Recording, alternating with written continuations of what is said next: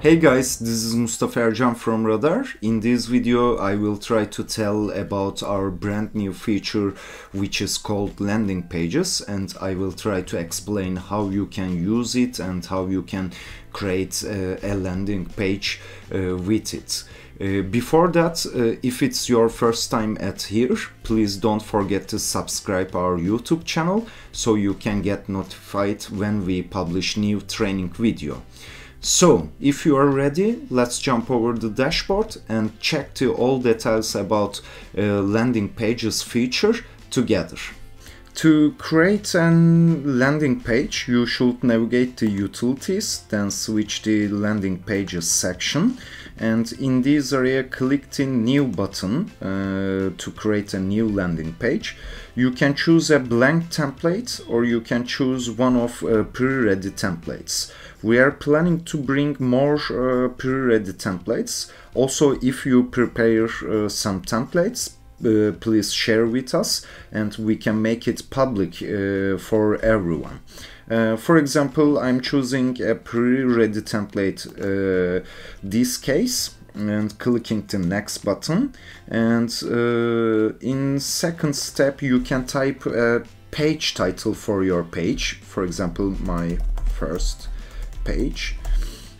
Also you can choose a custom domain if you already connected, there are some connected custom domains in our account, or you can simply use our default domain, and you can type a custom suffix for your URL, for example my first page, and click the create button to create your first landing page.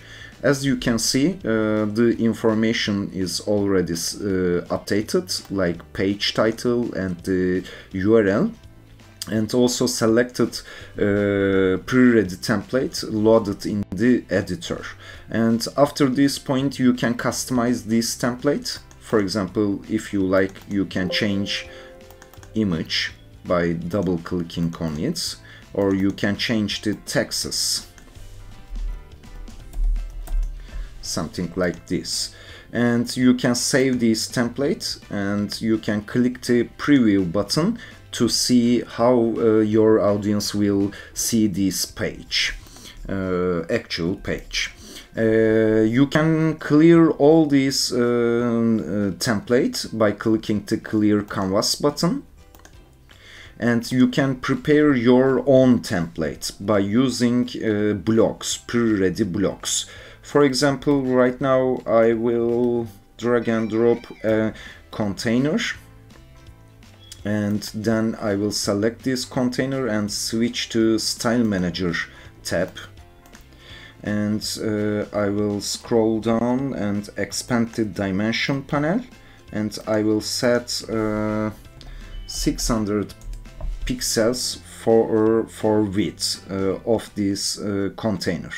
Then I will duplicate this container like 6 times. Okay, and switch back to blocks tab, and right now I will use some tabs to design my page. For example, I will drag and drop an header, and I will double click on it to change the text.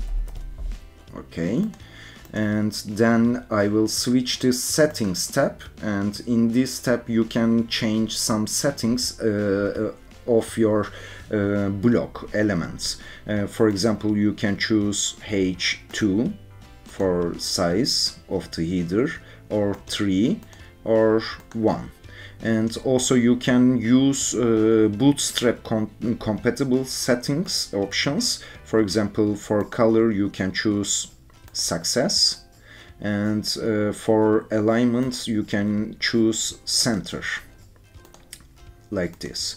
And switch back to blocks, and for second container I will drag and drop an image element, and I will upload another image, and choosing this one and by double clicking, and when this image is selected, switch back to Style Manager, then I will set 100% for width to fit inside the container, and switch back into blocks panel and drag and drop image box elements, and double clicking on the image and choosing the first image.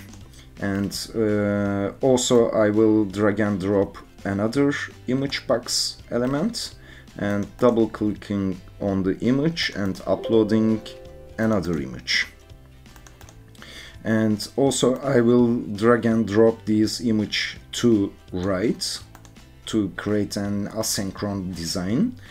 And also I will add an countdown before the footer, and when I choose countdown element I will switch settings to set a date for countdown like this. Okay, and final thing, I will drag and drop a footer element in here, and again I can customize these by changing the texts and also the href URL, the redirect URL, for example.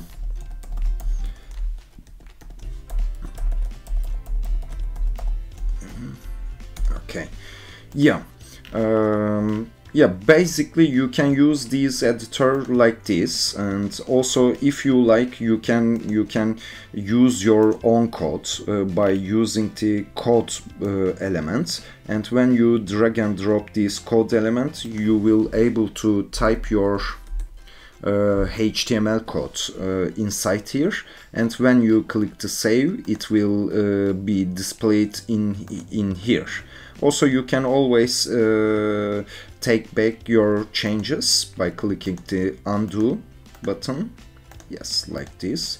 And also you can edit the source code by clicking to this edit source code, and you can add some other style codes, CSS codes, and also other HTML codes. You can customize by typing code if you have coding skills. Yeah, that's all. Just click the preview button to see final version of our page. Yeah, as you can see it's already same what we see in the editor.